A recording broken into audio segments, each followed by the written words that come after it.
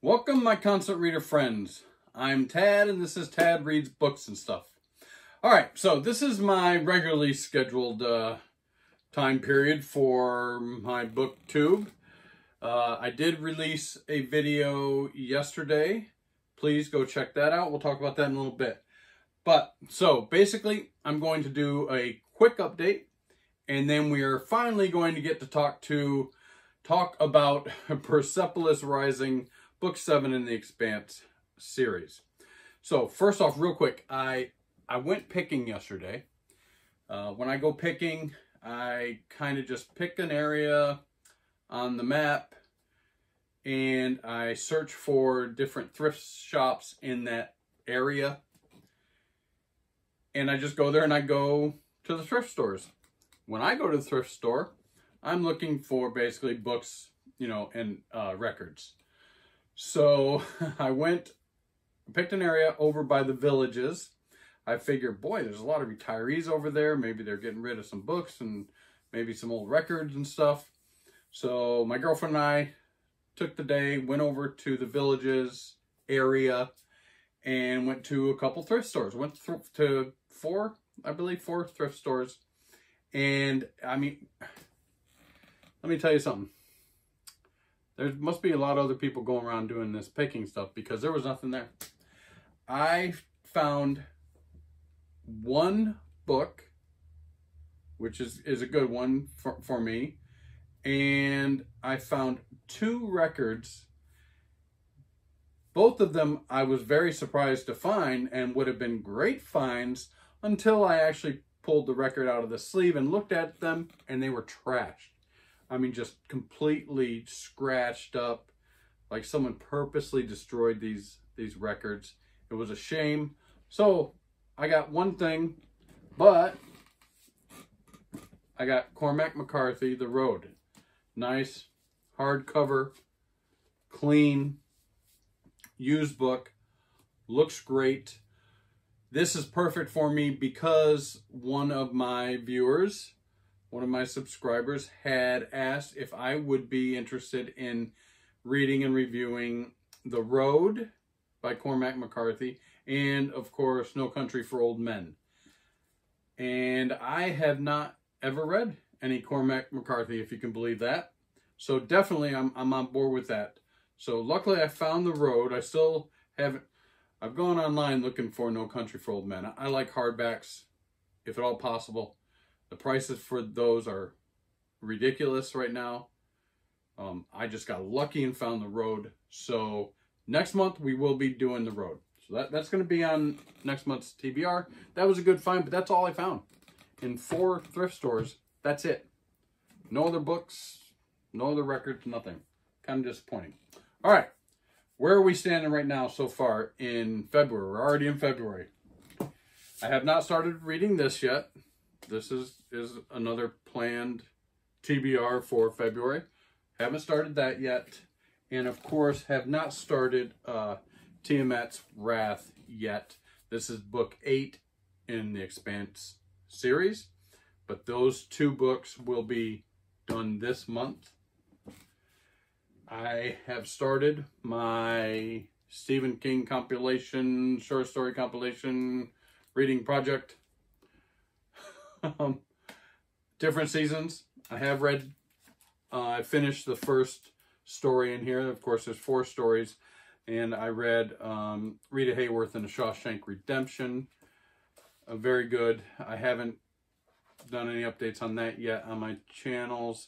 Apt Pupil is the next story in this book. So that's next up. And what did I finish? I did finish Saga.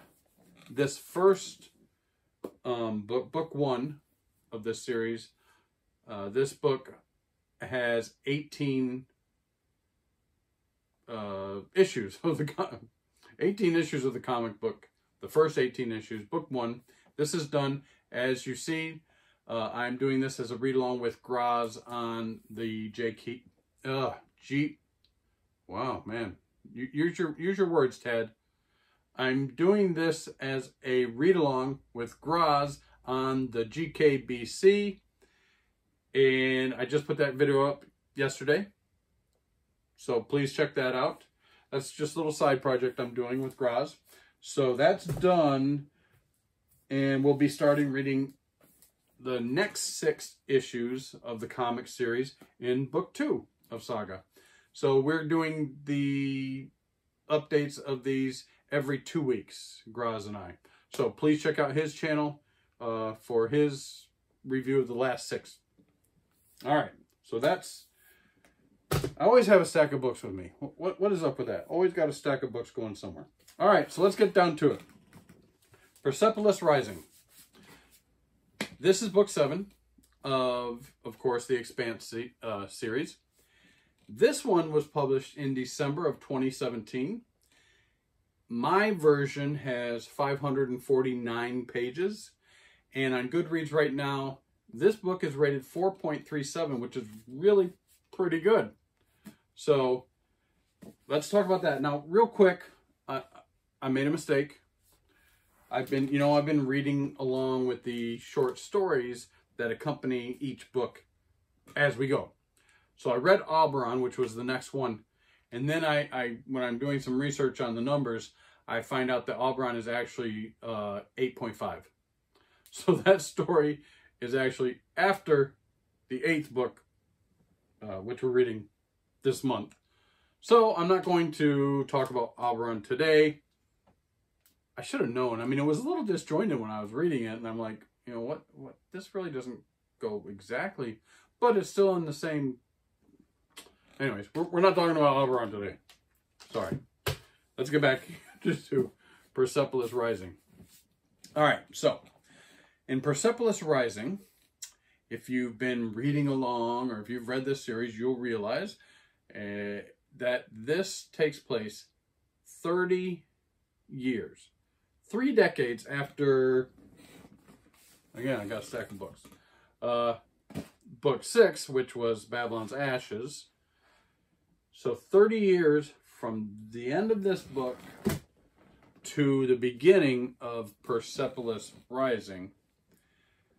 All right, so I have to be honest. If you saw my review of Babylon's Ashes, I did talk about a little bit that they really could have ended the series there. Not really like books 1 through 3 were a trilogy and 4 through 6 were a trilogy. They all kind of blended together. Now, yes, they did advance the story, and it went into different storylines, but still relevant, of course, to the ones before it.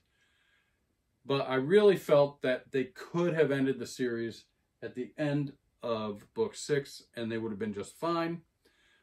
They did not. They went on to book 7, and book 7 is 30 years in the future from Babylon's Ashes. Now, why is that?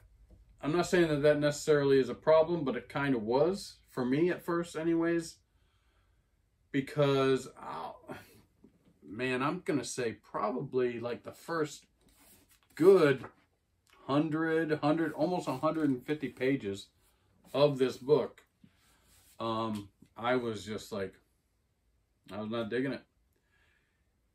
It wasn't the old gang, but it was the old gang. I mean, 30 years, you think a lot of stuff is going to change.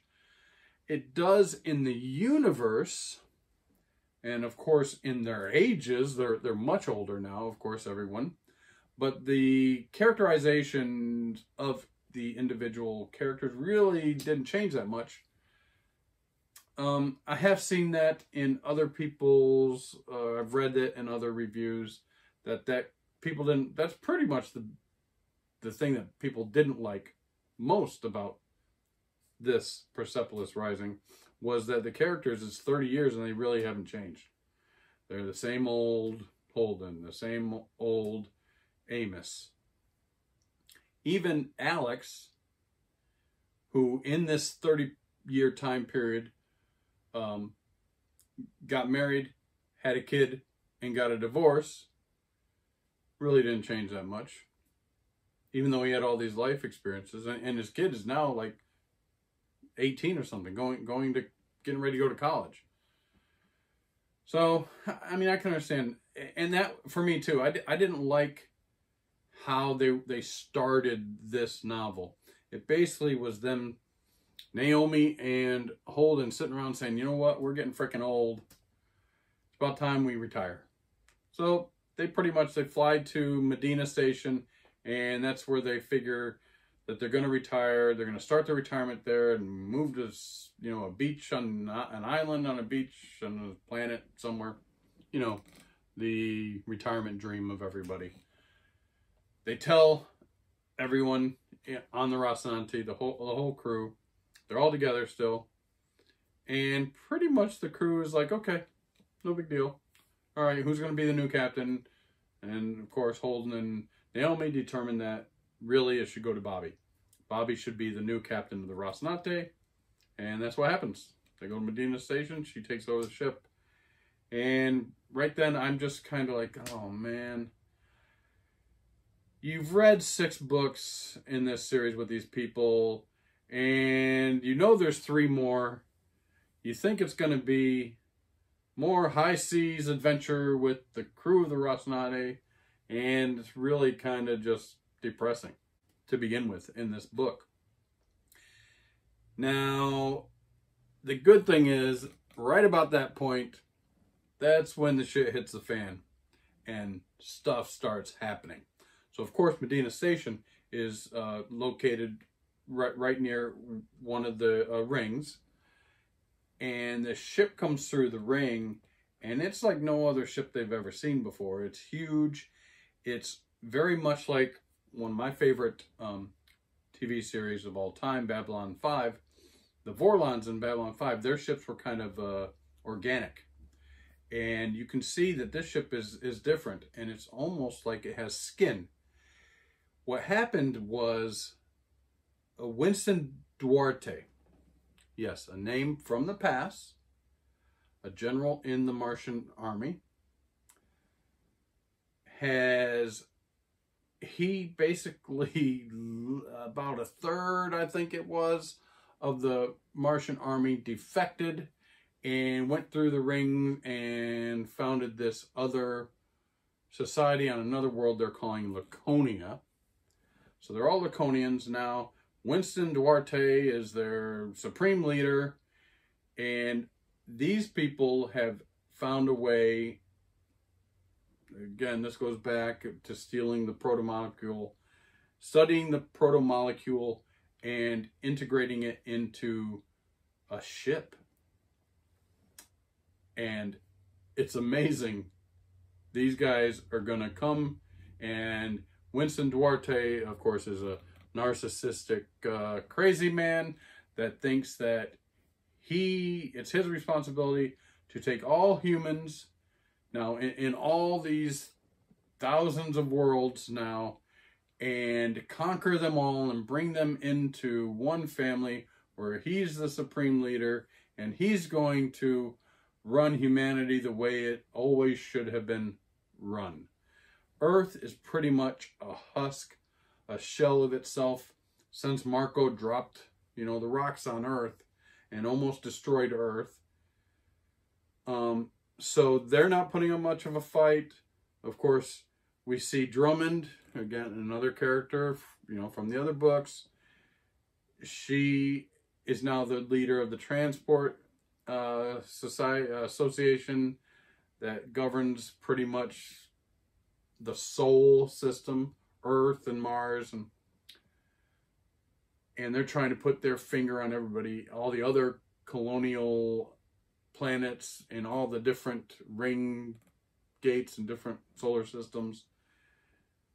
It's just that you're talking about old politics, just regular old politics stuff. But Winston is going to take that over and show people a utopian society that's perfect and beautiful and where everyone thrives. But the way he's going to do that is by putting his thumb down and destroying anybody who stands in his way.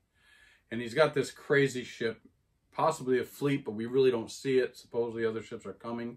But yeah, he comes into the gate by Medina Station, immediately takes over Medina Station. That throws everybody into a tizzy. Even Naomi and Holden, who are retired now.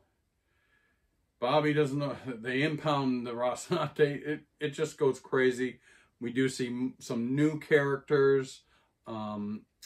Captain Singh, who basically becomes the head now of Medina Station. And he kind of has to put his thumb down on Medina Station. And you see some things that happen. I don't want to give a lot away, of course.